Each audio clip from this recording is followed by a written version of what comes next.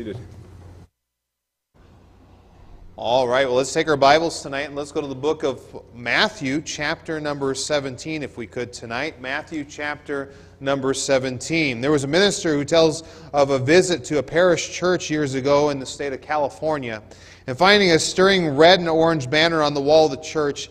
That banner said this: "Come, Holy Spirit, hallelujah!" Exclamation point. It was declared in words printed under a picture of a fire burning.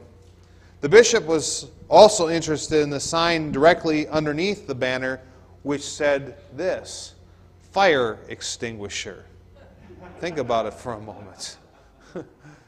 So much for the church's commitment to spiritual renewal, right? Whether we realize it or not today, we hold the very keys to the greatest need that exists right now, and that is spiritual revival.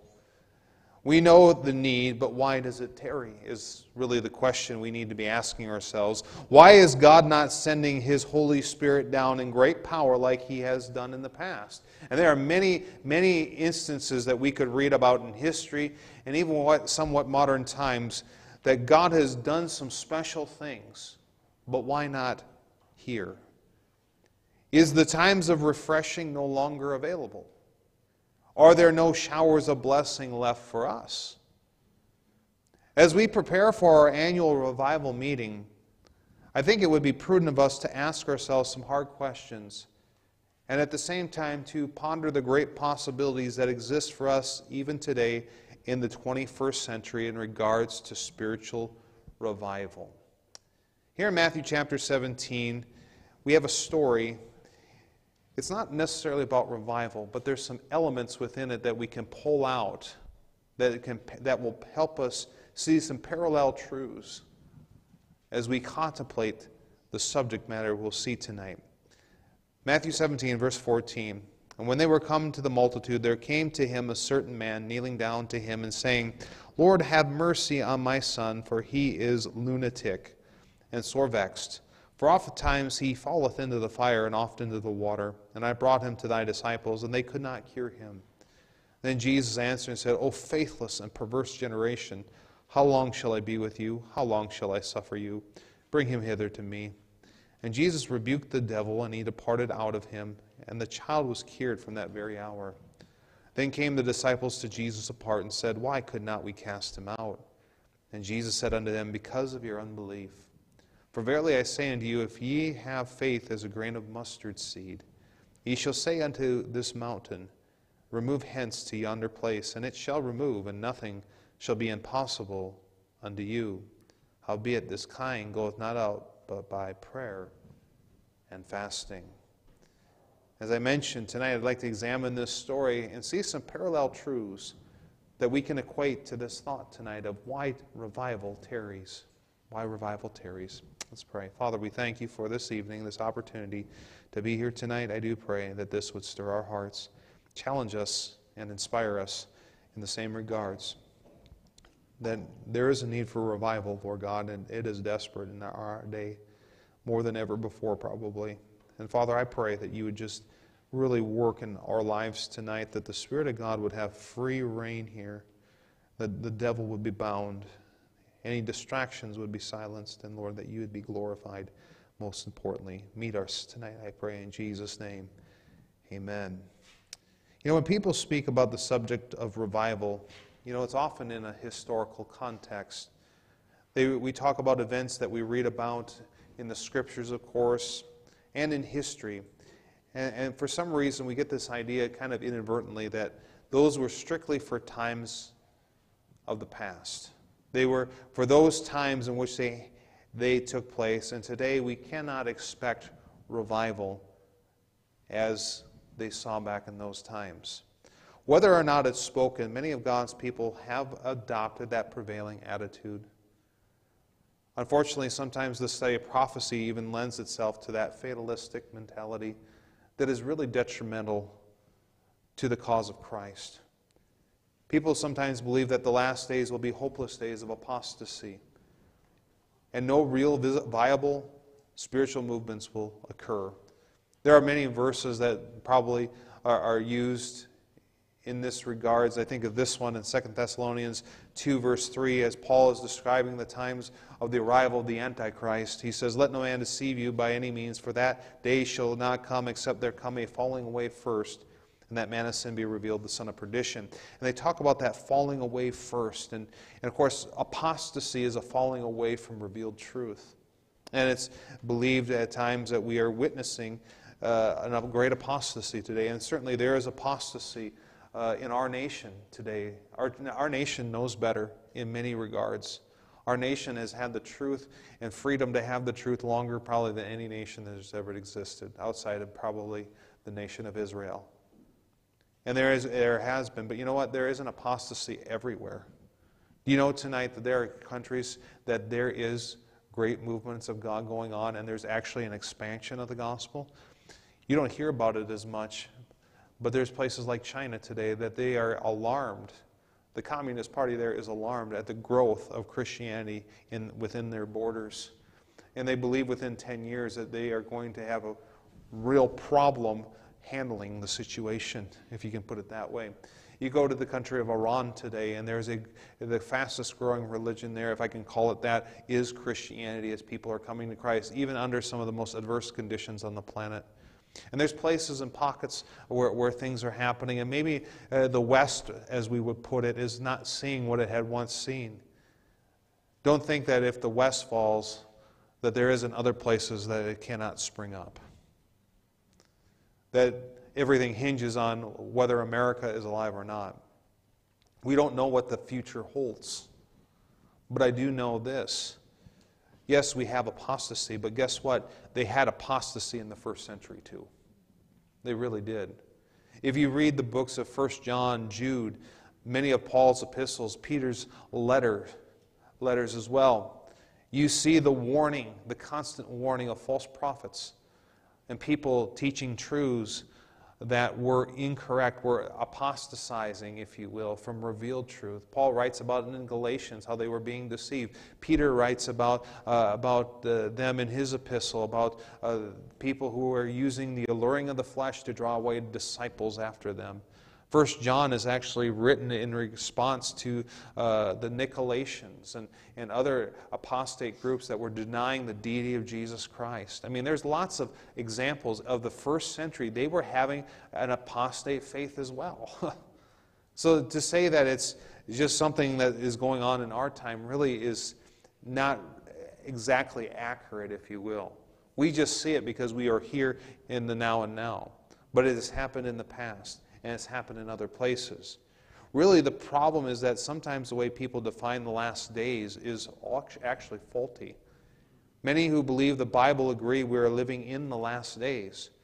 The question is, when did these last days begin and when do they actually end, according to what the Scriptures say?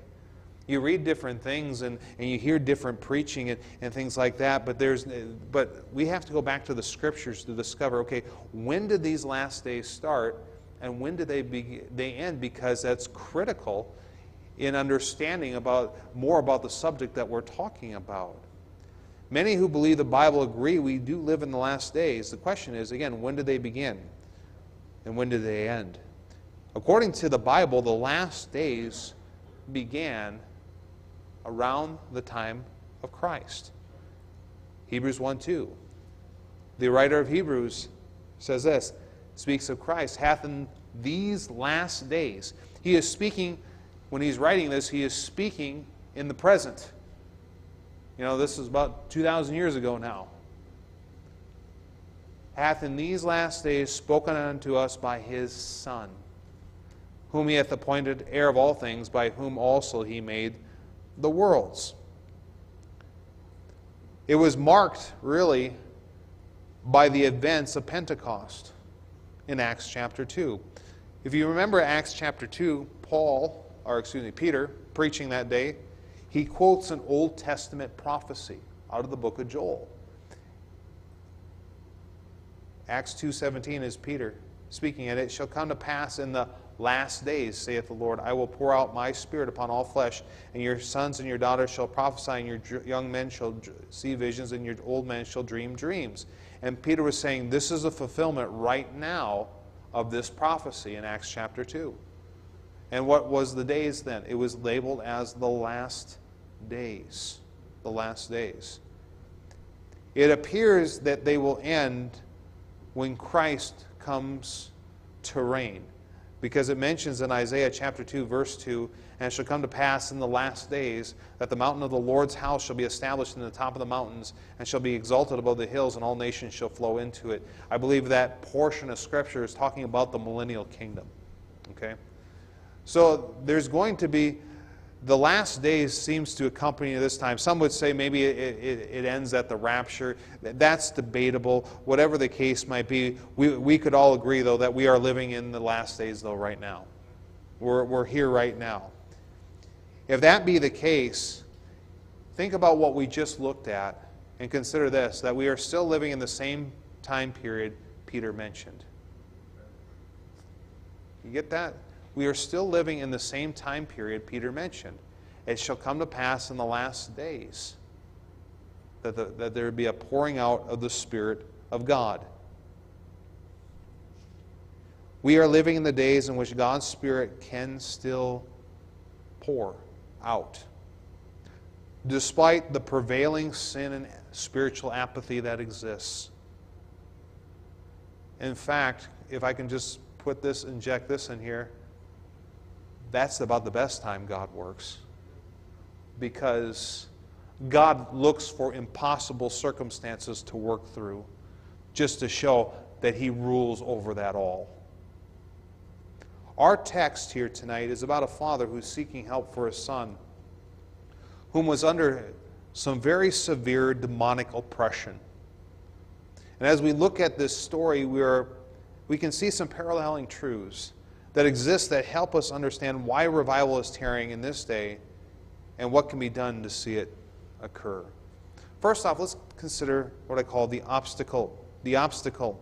Now, in our story, we see a man again who has a son that since his childhood had been plagued by an evil spirit that was attempting to constantly destroy him. Look at verse 14.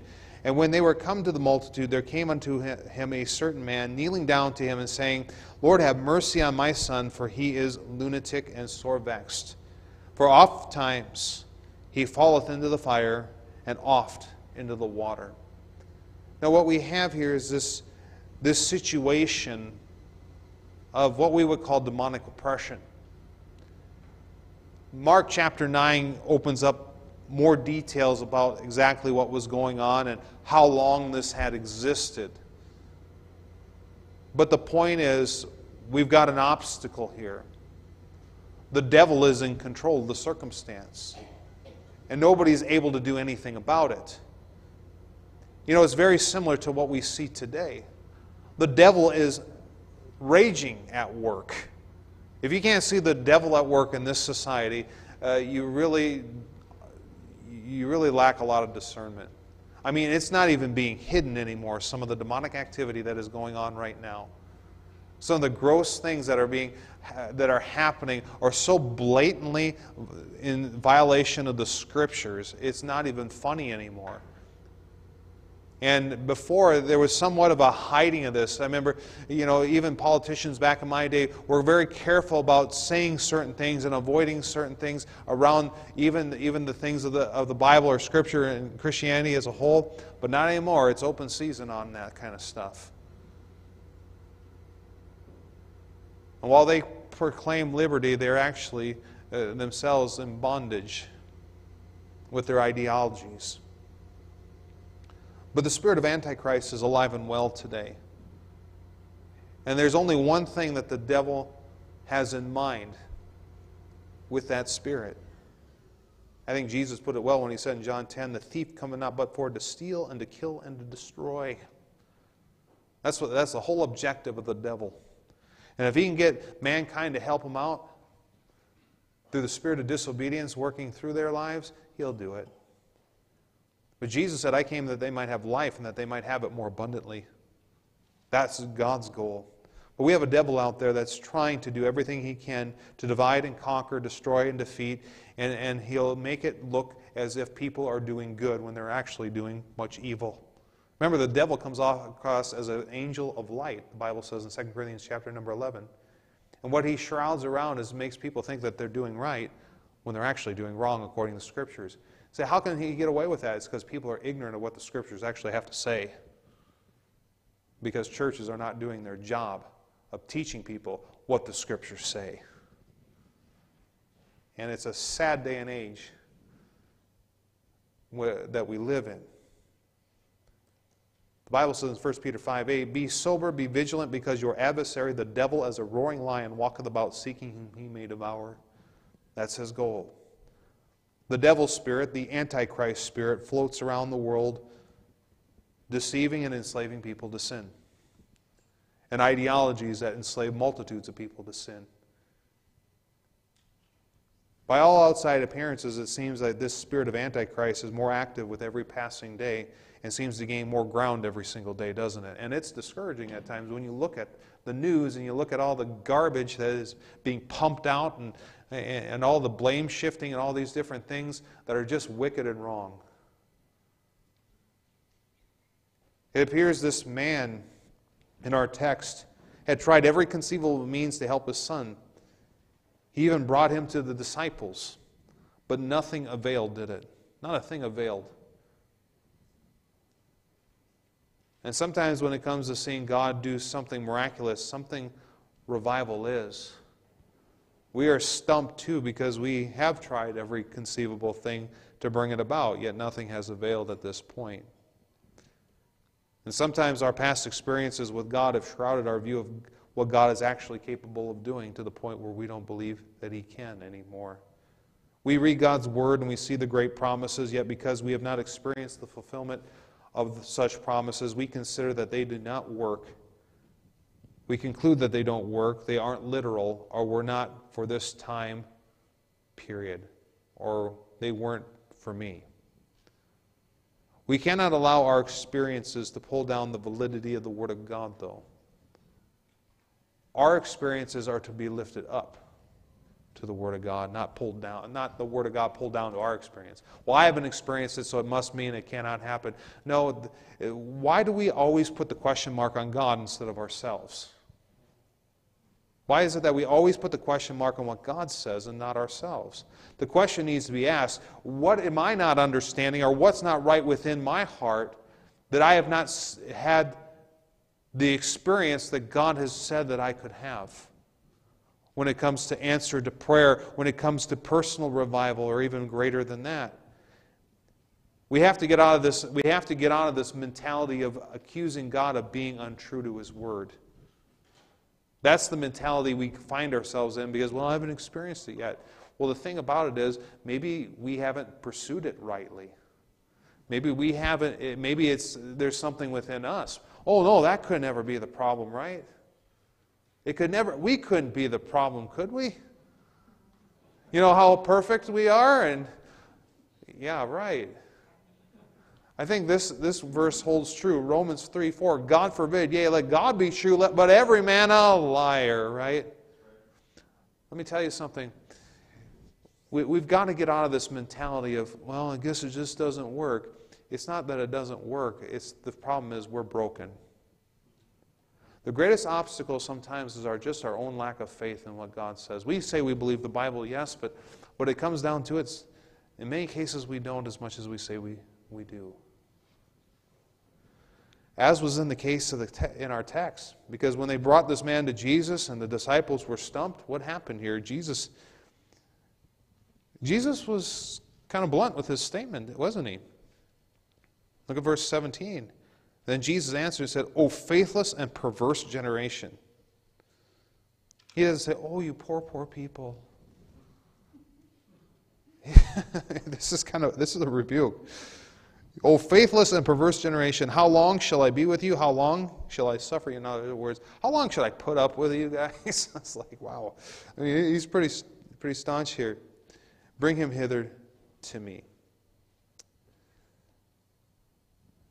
What we have here is there was a major problem of unbelief. In fact, Jesus even tells them that later, because of your unbelief. See, we simply don't believe that God can do what He did in the past. We have a heart of unbelief. What does the Bible say about a heart of unbelief? What does he call it? Hebrews 3:12. Take heed, brethren, lest there be in any of you an evil heart of unbelief in departing from the living God. Wow. An evil heart of unbelief. That's what God calls a heart that doesn't believe him on anything, doesn't give him the opportunity. Could it be tonight that one of the sins that we must repent of is our own unbelief? Our lack of believing God. Whether you're talking about revival or any other area of life that God may be speaking to your heart about right now and mine. Is there an area where your heart is like, oh, I don't believe God can do that? That's an area that needs to be repented of.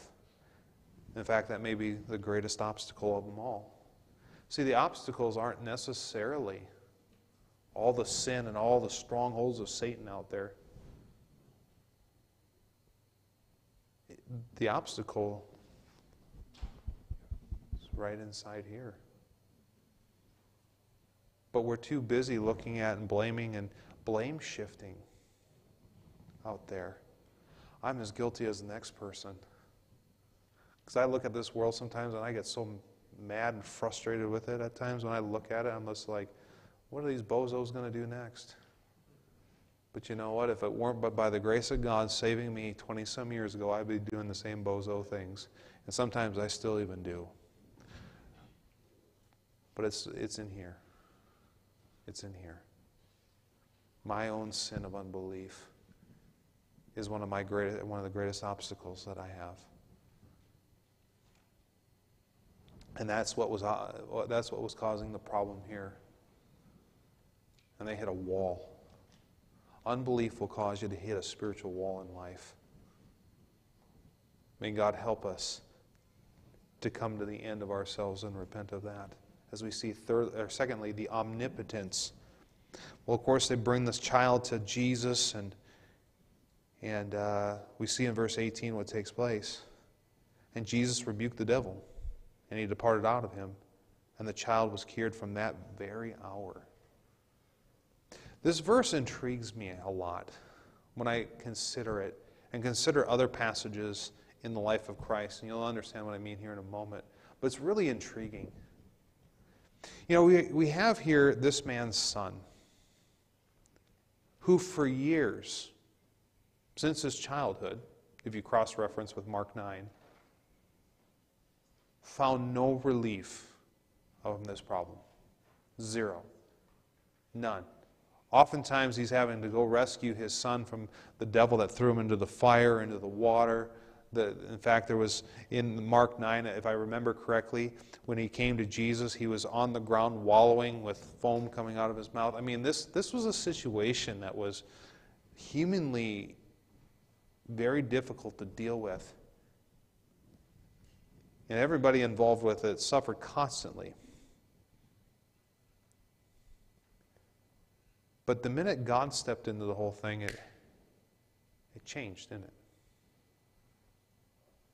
In fact, it uses the phrase here in verse 18 that the child was cured from that very hour. That very hour. You know, throughout the Gospels, there are other miraculous workings of Christ that happened right away as well. That very hour, if you will. We're in Matthew. Go back to Matthew chapter number 9. I'll just show you a couple examples here. Matthew chapter number 9. There was an example here in verse 22 about the lady who had the issue of blood for 12 years. She had been to many, many different doctors, was no better, was actually getting worse. She touched the hem of Jesus' garment. Verse 22, but Jesus turned him about, and when he saw her, he said, Daughter, be of good comfort, thy faith hath made thee whole. And the woman was made whole from that hour. Notice, go to Matthew 15, verse number 28. Matthew 15 and verse number 28. We have here, again, another instance where a woman, the Syrophoenician woman, I believe it is, had a daughter who was vexed with another devil. And she came to Jesus, pleading and begging. It would not be denied. In verse 28, then Jesus answered and said unto her, O woman, great is thy faith, be it unto thee even as thou wilt. And her daughter was made whole from that, notice, very hour. In the book of John, chapter number 4, verse 52 and 53, then inquired he of them the hour when he began to amend.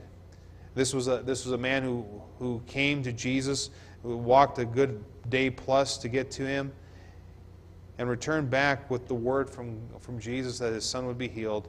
And that's the context of what's being said here. And they said unto him, yesterday at the 7th hour the fever left him. So the father knew that it was at the same hour in the which Jesus said unto him, thy son liveth, and himself believed in his whole house.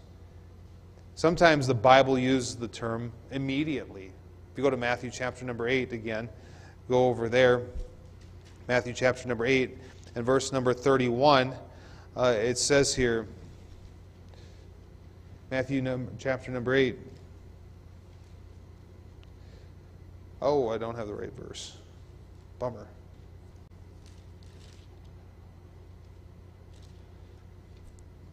Let's go to Matthew chapter 20. I can't find that one right at the moment. Forgive me. Matthew chapter number 20, verse 34. The Bible says, so Jesus had compassion on them and touched their eyes. These are two blind men.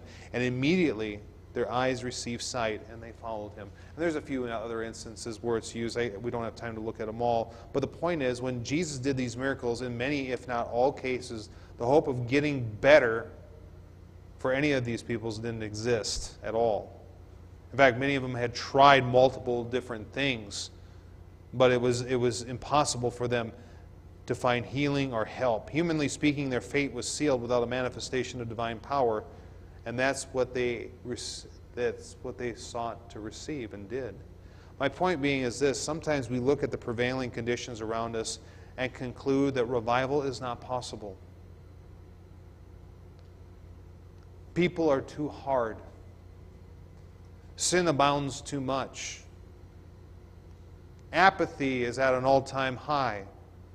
It's the last days, and we cannot expect a manifestation of God's power, etc., etc., etc. However, to believe that is really to limit God himself. It's to put an expiration date on his promises, really, when you think about it. That they expired decades back, and they no longer are meant for us, even though we still live in the same time period as Peter mentioned. It puts an expiration date on his promises. It's to nullify his ability. And it disregards his sovereignty in human affairs. To be honest, what it is an excuse to cover up our own laziness and apathy to seek him, is what it amounts to. When we don't believe in what he can do. Say, oh, God can't do that anymore. Could it be we just simply don't believe him enough to seek him for it? We don't have time to quote-unquote seek him. Sometimes it's a narcotic to desensitize us to our own guiltiness. Hey, the Bible tells us that great things are still possible through God Almighty himself.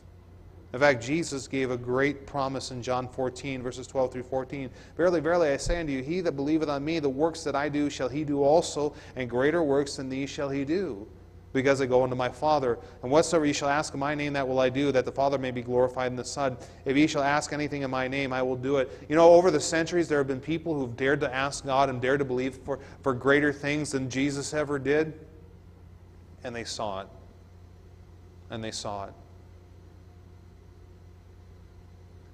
For some reason in our day and age, we've gotten too sophisticated, too educated, too inoculated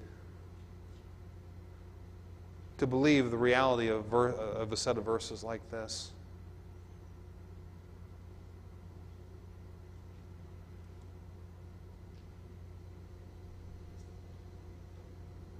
These things are still possible.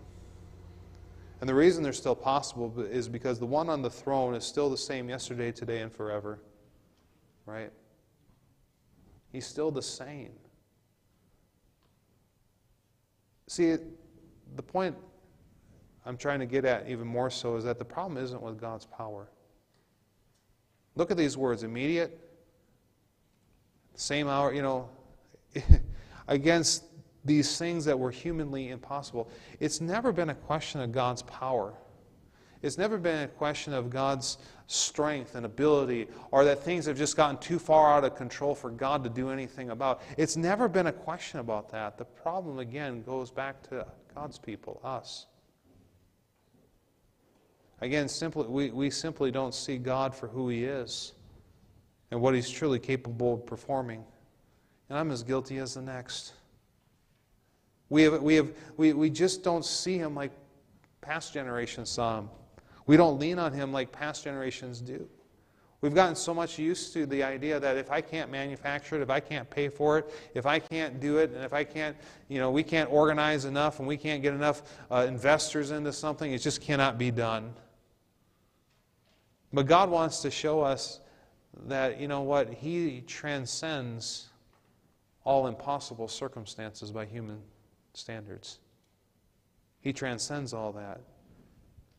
And He's the same God today as He was in yesteryear when great things moved throughout this country and countries of the world. He's the same God that broke down strongholds in places people didn't think were possible. He's the same God. And the thing is, we've got to come back to that realization. I think we've been fed so much of the world's goop from the media that we think that we can't, that God's dead or God's weak. And the prince of this world tries to tell us, I've got the people, I've got the powerful, prominent people who are more than happy to throw their money at my causes, that if you look at the Scriptures, they're so blatantly anti-Christ you can't even begin to understand it. And sometimes we get so intimidated by that, but we forget that we have the God on our side that owns it all. He owns it all. And can overthrow anything in a moment, as we see in those verses. And we've got to get back to seeing who He is. Allowing God to reveal more of Himself so that we can begin again to believe that, it happened in those days in the past. Why can't it happen now? And that's the greatest obstacle that we may have to get over. It's just to actually believe that something could actually happen now. My desire tonight is to call us back to the omnipotent Creator God who desires to glorify His name in the earth through our lives. Part of that is through genuine outpourings of His Spirit and revival. The book of Acts is a historical account of how God used ordinary people and allowed them to see extraordinary things happen that changed the world. And guess what? We're ordinary people too that God can use the same way. The thing is, we've got to get back to seeing Him for who He is as God. That He is the strong one. And it doesn't matter how powerful any devil is in this world. God can break that thing down in a moment's notice. Because He's the omnipotent one. Do we see God for who He is again tonight? Do we see Him as the big Creator God that He is, the high and lofty one that inhabits eternity? Do we see Him tonight in that capacity? Or is our God so small that we are technically bigger than Him in our own minds? May we throw out those bad views of God, and may we accept what He truly can do and what He's capable of doing through every single person who will pursue Him. Well, thirdly and finally, let's talk about the oversight. Now, after the devil was departed, the disciples desired to know what had prevented them from casting out this devil. Right back in our text, Matthew 17. The devil's gone, the child's cured. Yay, good things happen. But the disciples are sitting there like, what didn't we get? Verse 19. Then came the disciples to Jesus apart and said, "Why could we not cast them out?" Now they had had success before, but this time it was different. And unfortunately, in their minds, they evidently, based on the passage and the way it's written, it seems they had concluded that this kid was an extraordinary circumstance that couldn't be handled. And that was kind of an affront to God himself. And Jesus let them know their oversight. In other words, things they missed as they served, as this served as a good object lesson for them to learn some truths. Verse 20, and Jesus said unto them, because of your unbelief, for verily I say unto you, if ye have faith as a grain of mustard seed, ye shall say unto this mountain, remove hence to yonder place, and it shall remove, and nothing shall be impossible unto you. Howbeit this kind goeth not out but by prayer and fasting. What was some of their oversights? Of course, we've referred to this already, but number one, it's worth mentioning again, it was their lack of faith. Evidently, their faith had been smaller than a mustard seed in this case, when you think about it. They had concluded that this situation was outside the normal ability of God to do anything about. They saw obstacles instead of an opportunity for God to work. And too often we are seeing too many obstacles instead of opportunities for God. Jesus illustrates to these gentlemen that mountains can be moved if they just had a little bit of faith to exercise. Evidently, they didn't have that here at this point. And it prevented them from being able to see God remove this devil out of their lives, out of the life of this child. Number two, there was a need for prayer with fasting. Verse 21, howbeit this kind goeth not out but by prayer and fasting. This is very illuminating to us because it explains to us that there are devils, there are situations that cannot be overcome by just prayer alone. That there must be the incorporation of this thing called fasting. And there isn't enough being said about fasting in our day. And that's part of the problem. How often do we fast and pray? Maybe the better question is, have we ever done that? In your Christian life, have you ever done that? I'm not saying you skip breakfast one morning. Or multiple. I always fast every morning. I never have breakfast. Well, if you naturally do that, that's not fasting. Fasting, I don't have time to get into details and pointers and all that kind of stuff. I've done that in other messages. But fasting has a way of humbling our flesh that we need to have happen, which enables us to be more sensitive to God and a cleaner vessel for the Holy Spirit to work through. If you ever fasted for even part of a day, you'll begin to notice how it affects your body, how it affects your system, and how it humbles you. If you can go a day, you'll notice how the flesh is weakened. If you can go multiple days, it gets even more so. What happens is when the flesh is weakened, the spirit can be strengthened. We are in a humbler state before God. And remember, the Bible says, humble yourselves in the sight of the Lord, and He shall lift you up. One thing that God has taught me more and more is the great significance and the great need of humility in the life if you're ever going to see anything from God.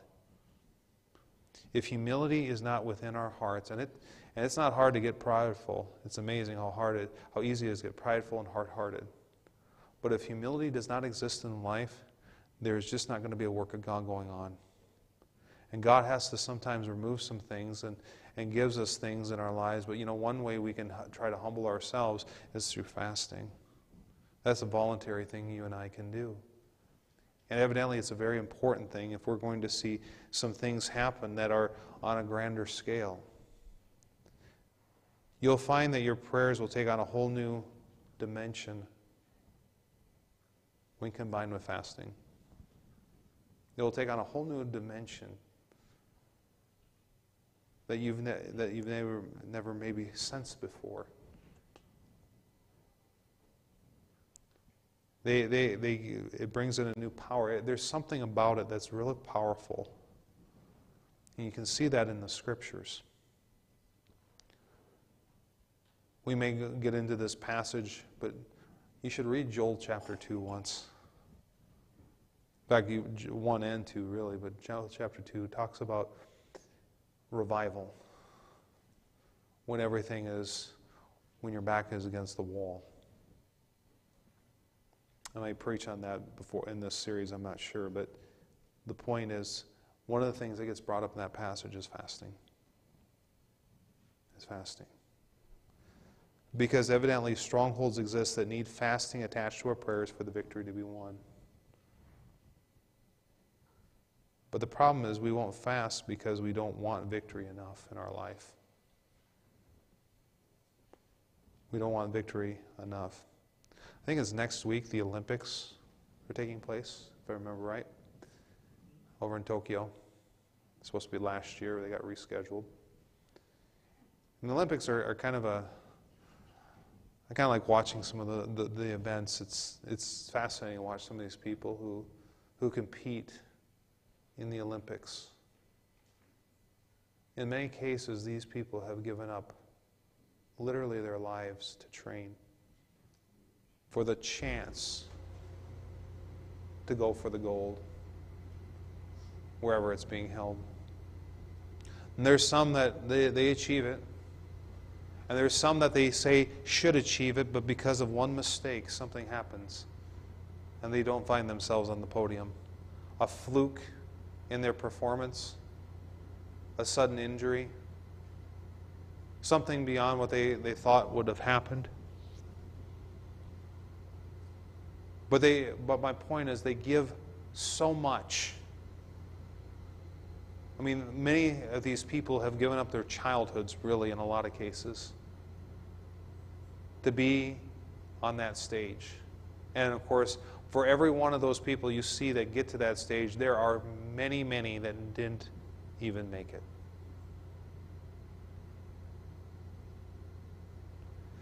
And you say, how did they make it? Well, they're hungry. They're hungry for that gold medal.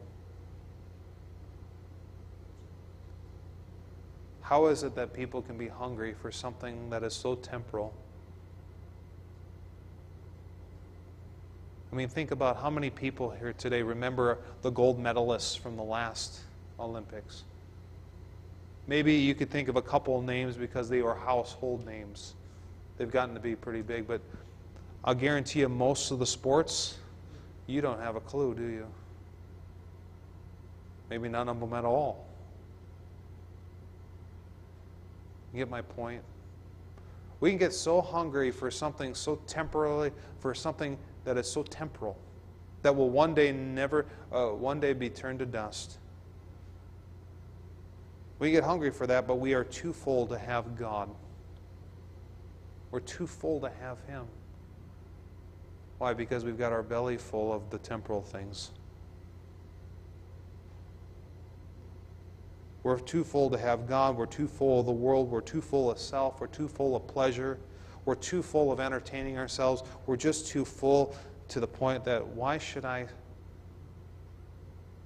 am full in need of nothing. But Jesus said of the church at Laodicea, you don't realize you're poor, wretched, blind, and naked.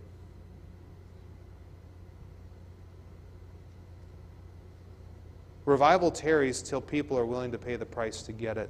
That's the point. Revival tarries because people are willing, until people are willing to pay the price. And people in the past were willing to pay. And we need to as well. Because our nation will either have revival or it will have ruin. If you can't see this thing teetering, you really don't understand much about what's going on.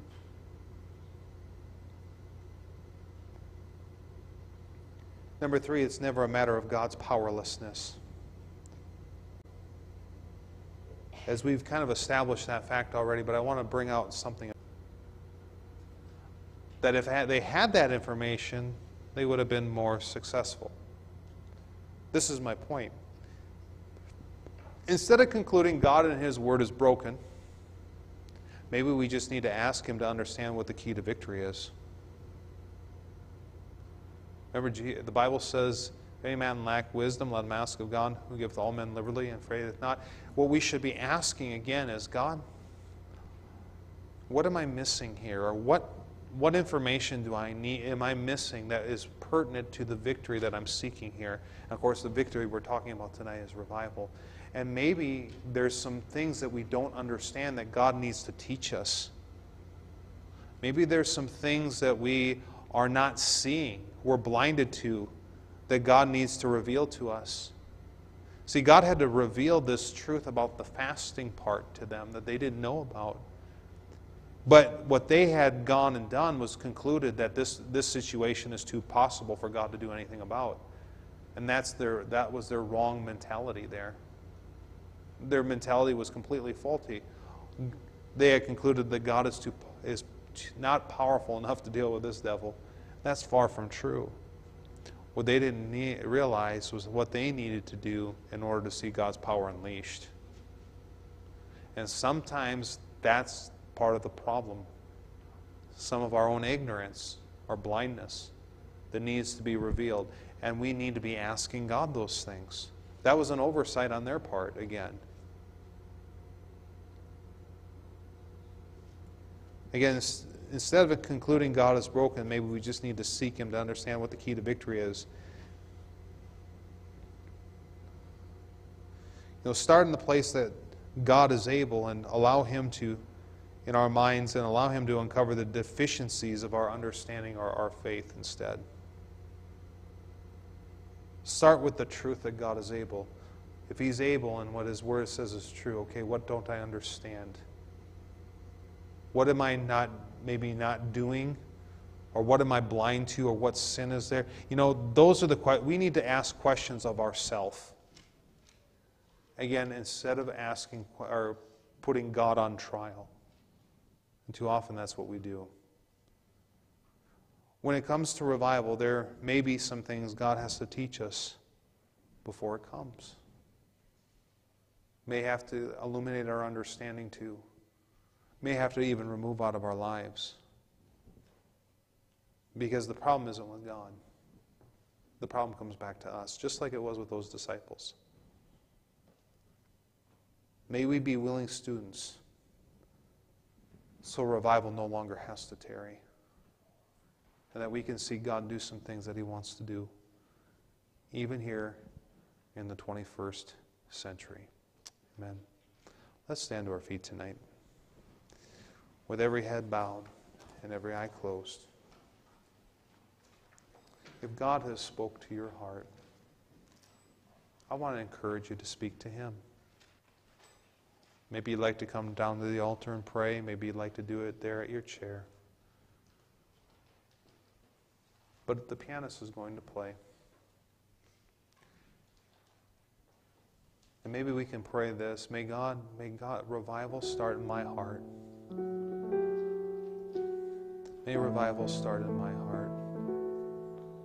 May you do it in my life. God, may revival start in my family. May revival start in our church. May I get the victory that I need. Too often, we put God on trial. But yet the question needs to be, what is it in me, Lord? What is it in me? What that shows is God's supremacy and our humility when we do that.